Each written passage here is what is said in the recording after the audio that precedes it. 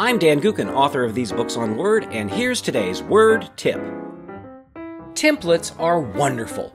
They let you quickly create documents with common elements, letters, and forms, and they hold styles, allowing you to create a new document without having to rebuild all your styles from scratch. I love templates. And you should, but where are they? Stupid question. They're on the New tab. Right. Click the File tab, and you can see the frequently used templates up here, which is a feature in the latest version of Word, Office 365. But choose New, and here are Word's templates. Now click the Personal tab to see any templates you've created, and then choose a template to begin using it. Now wait a second.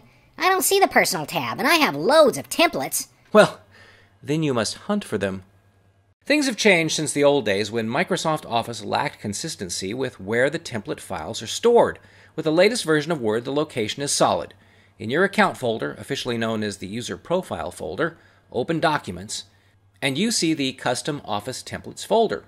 Open it.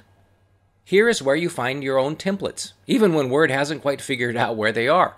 Now, in Word, to open a template for editing, choose the Open command from the File menu. Now, the Backstage interface sucks for finding templates, so click the Browse button and browse to your Documents folder, Custom Office Templates.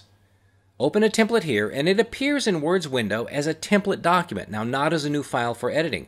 So you can modify the template and then save it back.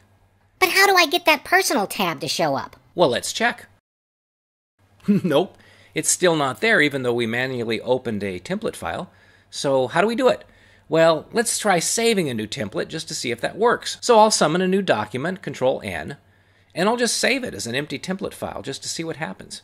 To avoid the Backstage, I'll press the F12 key to save as, browse to my Custom Office Templates folder, killme, and I'll choose the Word template file format, no macros,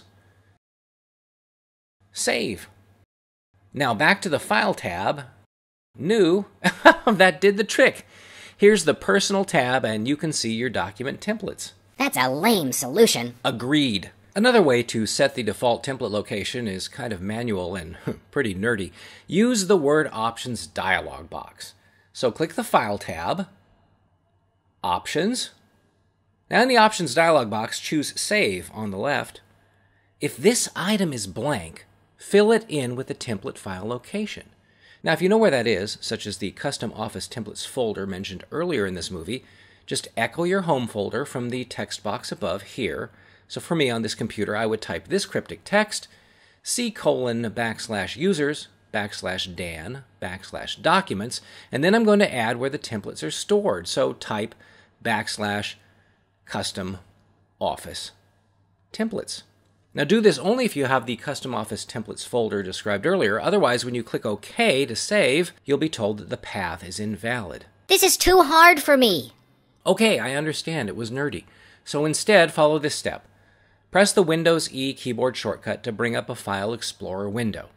Now navigate to your personal folder, choose your name from the address bar, and then once you're in your personal folder, choose Documents, and then open the Custom Office Templates folder. Now click in the address bar. Doing so changes the address bar to show the path which you want to copy, so it's selected. Press Ctrl-C to copy. Now switch back to Word, and into this text box, make sure it's selected, press Ctrl-V to paste. Oh my gosh, there it is. So that was easier, right? Click OK. Now you can confirm the change has taken place by clicking the File tab, New, and there it is. Choose Personal, and you see your horde of personal templates.